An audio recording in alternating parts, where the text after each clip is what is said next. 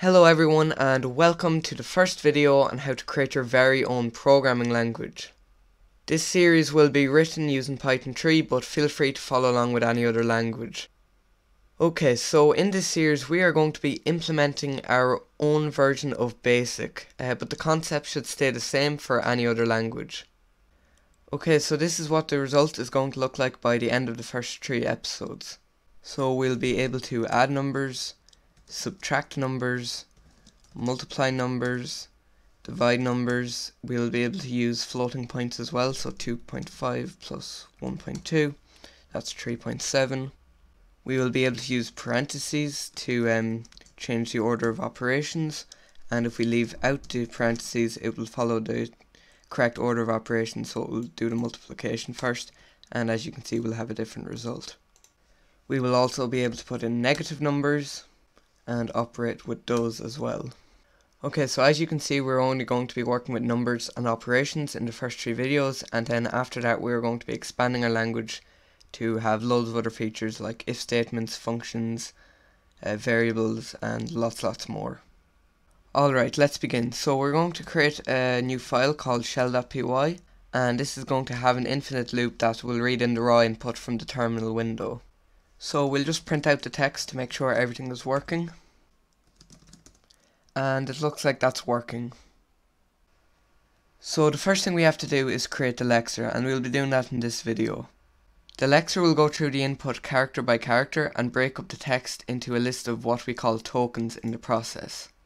A token is a simple object which has a type and optionally a value. Each token comes from just a small segment of the code. For example, this corresponds to an integer with the value of 123, and this plus symbol corresponds to a plus token. Okay, so we're going to create a new file called basic.py, and this is going to hold all the code for our basic language. So we'll begin by creating a token class, and as we've said before, it will just have a type and a value, and we will assign that to type and then value. We will also give it a representation method so that it looks nice when it's printed out onto the terminal window. So if the token has a value, it will print the type, colon, and then the value, and if it doesn't have a value it will just print the type. Okay, so now we're going to define a few constants for the different token types. So we're going to have an integer, a float, plus, minus, multiply and divide, and finally the left and right parentheses. Okay, so now we can start work on the Lexer class. So I'm going to create a new class here, and in the initialize method we're going to have to take in the text that we'll be processing. We'll just assign that to self.text. Okay, so we then have to keep track of the current position and also the current character. Now we are going to define an advance method which will just advance to the next character in the text. So we will increment the position, and then we will set the current character to the character at that position inside the text. We can only do that if the position is less than the length of the text, and in the scenario where we've reached the end of the text we will then set it to none. We are now going to call advance here at the beginning, and the reason we're starting with a position of -1 is because the advance method will immediately increment it to start off at 0. So the next thing we have to do is create a make tokens method, and we're just going to start off with the simple tokens. We'll create an empty list of tokens as our result, and at the end we can return those. So we'll create a loop that goes through every character in the text, and the way we'll do that is we'll check while the current character is not equal to none, because up here as you can see we've set it to none when we reach the end of the text. So we're going to begin by ignoring characters such as spaces and tabs. So we'll just check if it's a space and a tab, and if that's the case we'll just advance to the next character. So we'll start by checking if the current character is a plus symbol, and if that's the case we can just append a new token of type plus to the list of tokens. And by the way, the TT before the plus, that stands for token type. After that then we can advance to the next character, and we're going to do the same thing here for minus, multiply and divide. So minus, multiply, and then divide. Okay, so the final two simple ones we have is a left parenthesis and a right parenthesis, so we'll add those now.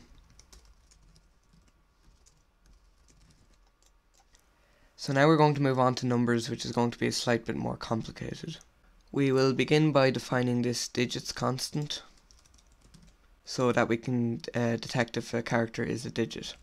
So we will now check if the current character is in digits. Since a number can be more than one character, we're going to actually create a function that makes a number. So we're going to go tokens.append and we're going to call self.makeNumber. And this function is going to make either an integer token or a float token. So we will define that now. So we need to keep track of the number in string form, and we also need to keep track of the dot count. So if there are no dots in the number, then it is an integer, but if there is a dot in the number, then it is a floating point number. So now we're going to create another loop inside this function, as it's going to check while the current character is not none and the current character is still a digit or a dot. So if the current character is a dot, then we will increment the dot count. We will also add a dot to the number string, and in the case that the dot count is already equal to 1, which means there's already been a dot in the number, we can then break out, because you can't have two dots in a single number. So if it's not a dot, then we will just append the string by the current character, which now has to be a number. So at the end of the method we'll then check if the dot count is equal to 0, and if that's the case then it is an integer. So we will return a token of type integer, and we will convert our number to an integer. Otherwise it has to be a floating point, so we will do the same thing, but instead of integer we will change it to float, and then we will convert the number to a float. So that should all work fine if we come across the character we're looking for, but if we don't find the character we're looking for, we need to return some error. So what we're going to be doing next is defining our own custom error class. So we will create an error class. This is going to take in an error name and then some details, and we will assign that to error name and details. We are now going to create an addString method, and this will just create a string that will show the error name, colon, and then the details. Now we can and then we can return that result. So now we're going to subclass this error and create one called illegal car error. So illegal character is the standard error name used when the Lexer comes across a character that it doesn't support. So we're going to create an init method, and this will just take in details, and we're going to call the super init method, and we'll pass in an error name of illegal character, and then we'll pass in the details. So now if we don't come across a character we're looking for, we're going to store that character in a variable. We will advance, and then what we want to do is we want to return an empty list, so we're not going to return any tokens, and we will also return an illegal character error, and we'll pass in the character as details. Actually, what I'll do is I'll put some single quotes around the character. That should look a bit nicer. And then normally at the end of the function we will then return none for the error.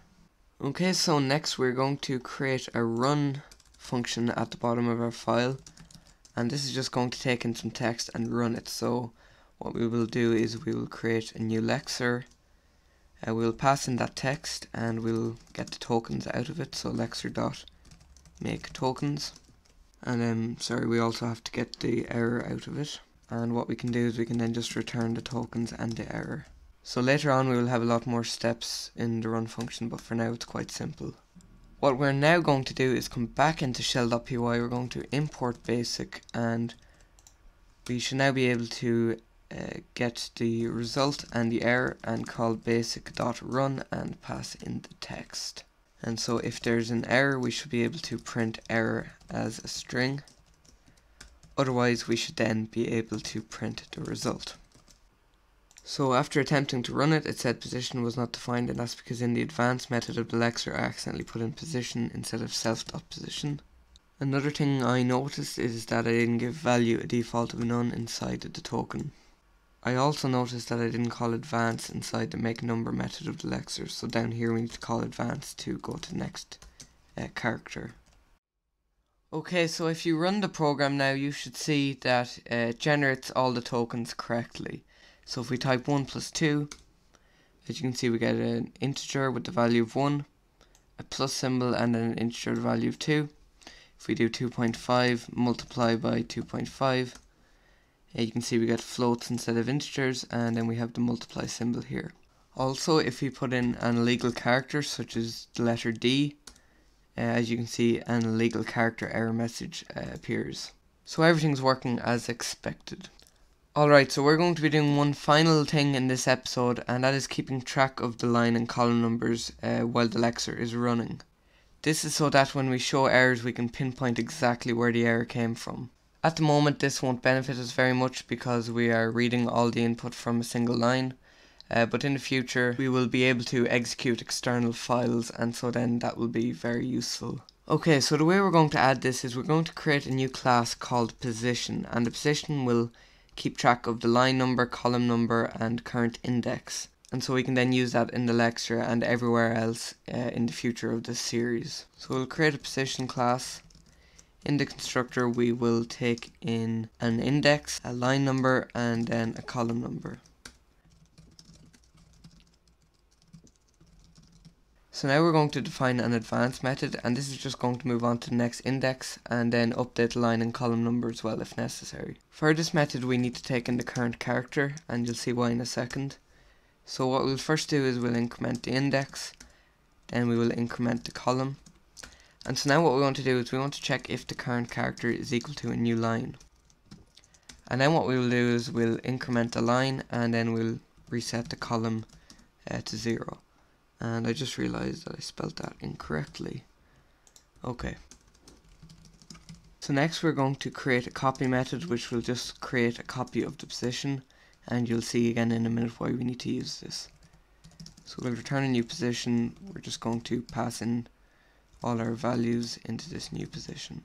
We're now going to head on down to the Lexer, and we're going to change this position to be an instance of the position class. So for the index we'll give it -1, the line will start at 0, and then the column will also start at -1. And in the advanced method we will now call advance on the position, and we will use self.position.index instead to get the index.